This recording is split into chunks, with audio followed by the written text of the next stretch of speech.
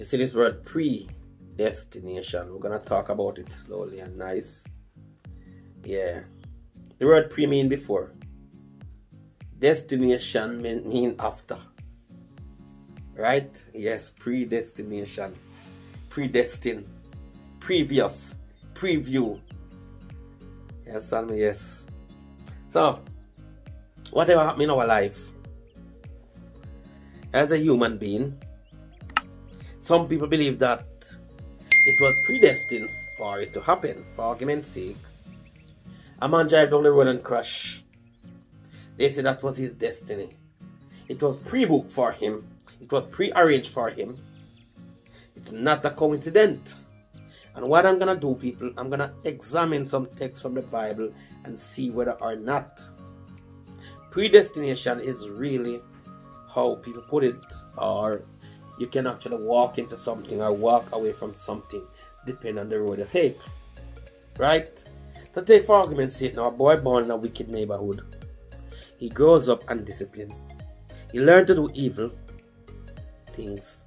The parents have trouble with him at school. He gets into difficulty. It seems this boy can't be good. He fights, he steals, finally he's sent to a reform school. Despite the infliction of all kinds of punishment, he has no desire to be good. Years later, this boy becomes a leader of a criminal gang. Years later, he becomes a leader of a criminal gang. How do you account for this boy's life of complete wickedness? Some people will say he was a victim of circumstances, but others will say he was predestinated by God to be bad.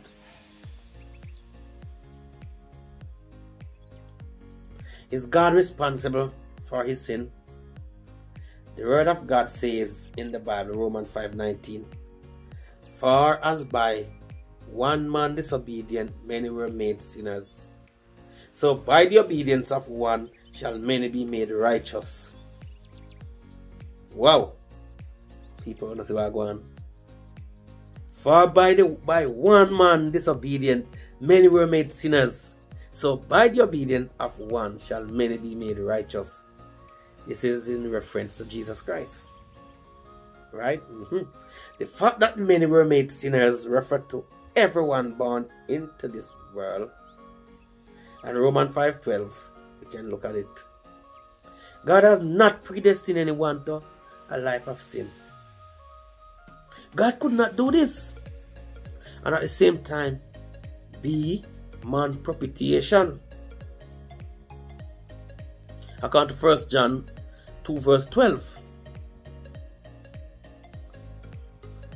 So now, loving people, the big major question I'm going to ask you: was Judas predestined to deliver Christ to be crucified?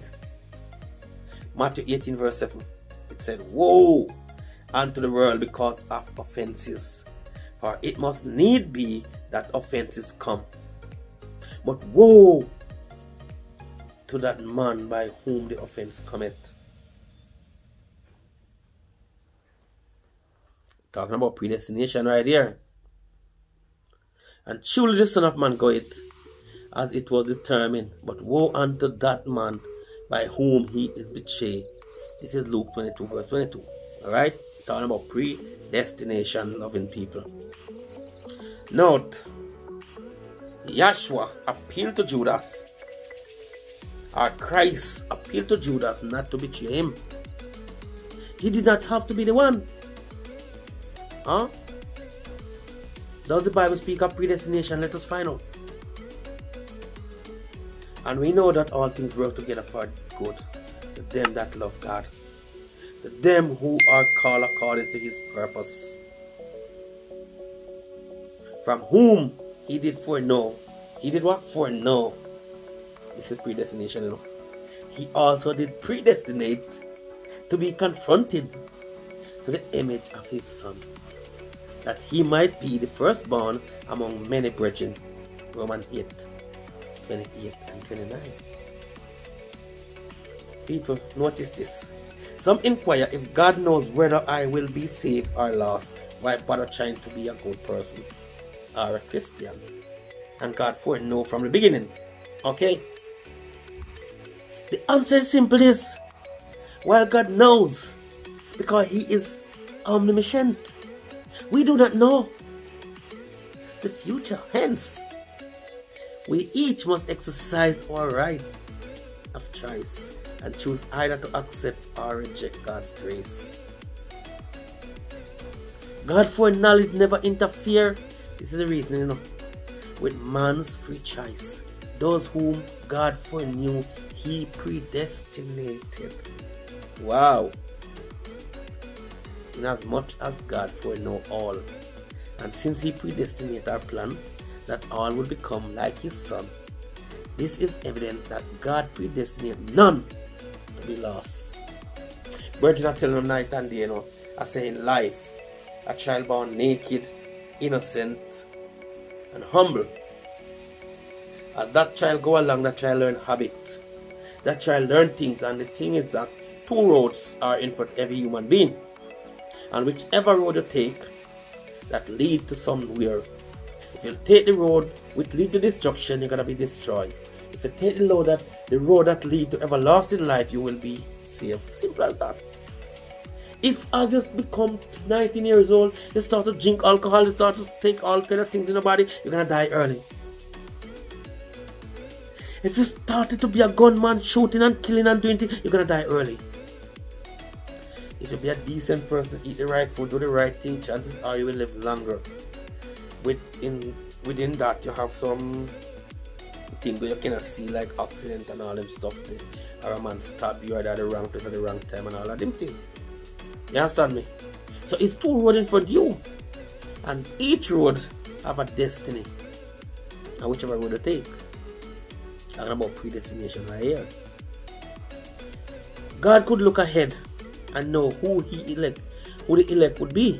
And you can find that in 1 Peter 1, verse 2. Read the first part. The elect were predestinated to salvation only upon the condition of obedience. When Israel failed to obey, even though predestined to be saved, God did not cast them entirely away, because Paul himself was an Israelite, according to Romans 11:1 verse 7. How many does God want to be saved? God's word said in the Bible, I exhort therefore that first of all supplication, prayer, intercession, and giving of thanks be made for all men, not some men, but for all men. For this is good and acceptable in the sight of God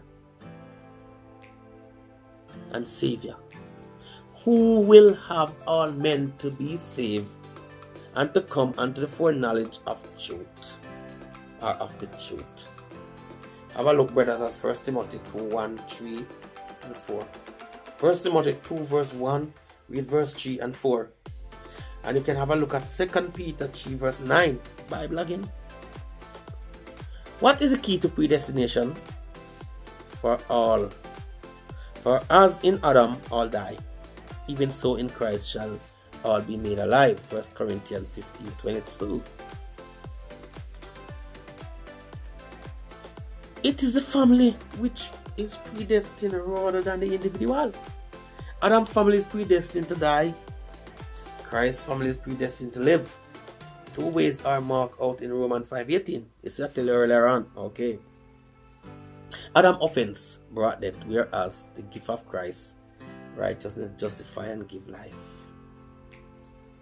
How does a person become a member of the family of God? 1 John 1 verse 12. But as many as receive him, to them gave he power to become the son of God, or sons of God. Even to them that believe on his name. Lord of mercy, good people, when I say. What are Christians predestined to be? What are Christians predestined to be? In whom also we have obtained an inheritance, being predestined according to the purpose of the counsel of his will, having predestined us into the adoption of children by Jesus Christ to himself according to the good pleasure of his will. Ephesians 1 verse 11.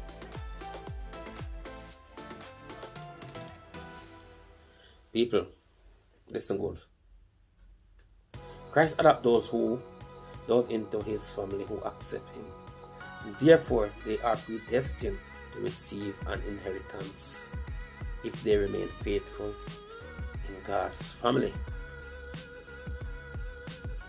This is made possible by Christ's death. Read Ephesians 2 verse 1 and 2. Look at 12, 13 and Ephesians 3 verse 6. Who can be saved? John 3:16 have the answer. For God so loved the world that he gave his only begotten Son, that whosoever believeth in him should not perish but have everlasting life. Wherefore, the rather, brethren, give diligence to make your calling and election sure. For if ye do these things, ye shall never fail. For so an entrance shall be minister unto you abundantly into the everlasting kingdom of our Lord and Savior. This is 2 Peter 1:10 and 11. In conclusion, I want to say to you, eternal life is dependent upon your decision. What will you do with this message? In one of the parables, Jesus said, many are called, but few are chosen. Matthew 22:14. All who received the invitation to the wedding were predestined to eat of the feast, but they chose not to come to the wedding. When they decided to come, they were given a wedding garment. One man at the feast refused the wedding garment and was cast out. The wedding garment which fits us for the entrance into the wedding feast is Christ's kingdom. In Christ's kingdom is Christ's righteousness. When you choose Christ, you are choosing life. So, the truth is, people, whatever decision, whatever you done throughout your life, that determines what the outcome of your life gonna be. So we're talking about predestination. We use some Bible texts because we know it is impossible for us to talk here about some things and don't have a source or evidence. Good afternoon. Bless up on a good self. Love you.